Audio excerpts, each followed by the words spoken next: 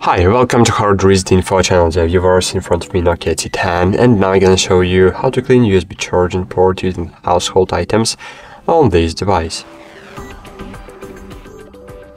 I suggest to use a toothbrush to clean USB port, because using toothbrush you can't damage your USB charging port, you can't do it.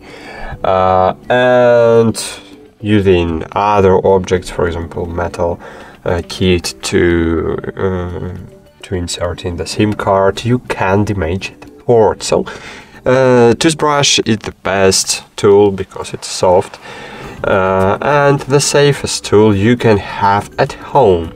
So just insert the one part of the brush to the connector and just brush the dirt out.